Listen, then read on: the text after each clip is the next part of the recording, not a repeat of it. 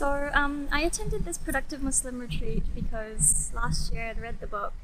I'd also done the masterclass, and I felt this was the icing on the cake, or kind of packaging up what I'd learned.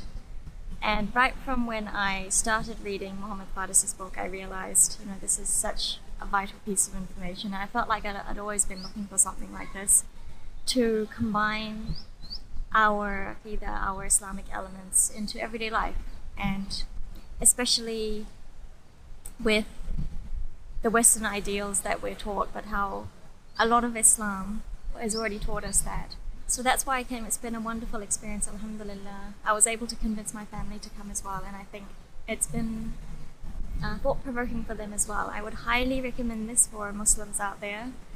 In the past year, I've seen great change and development in myself, and Muhammad Faris has done a lot of research into what he teaches.